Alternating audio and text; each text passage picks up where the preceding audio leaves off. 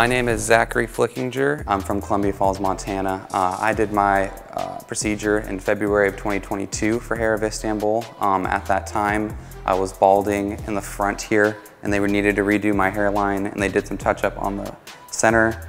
It was about 4,000 grafts. As you can tell, it looks amazing.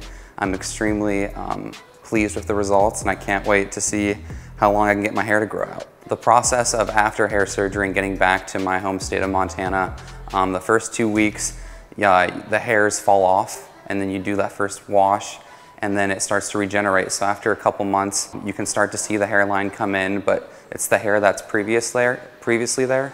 And then around month 5 to 6 is when everything kind of starts really regrowing, and then by the 1-year mark, you can see a whole absolute transformation. My advice to anyone that's looking to get hair surgery here at Hair of Istanbul is that it's worth the trip. It's life-changing.